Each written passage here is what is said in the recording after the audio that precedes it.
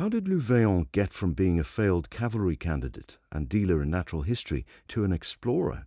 He himself is silent on the conditions on which he sailed to the Cape, a colony under Dutch control.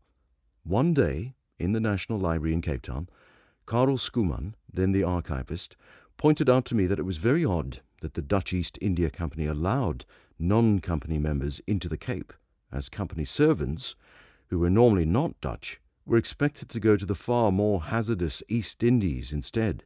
Karel then put me in touch with the Dutch historian Vam Gastra, who did what nobody had done before, and looked at the Dutch East India Company records in The Hague.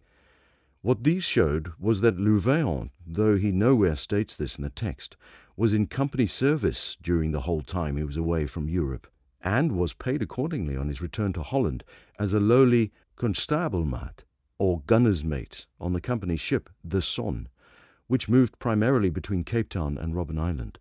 So the question remained, how had he been able to get off in Cape Town? And on what pretext did the company pay him for a fictitious service when he was travelling in the interior?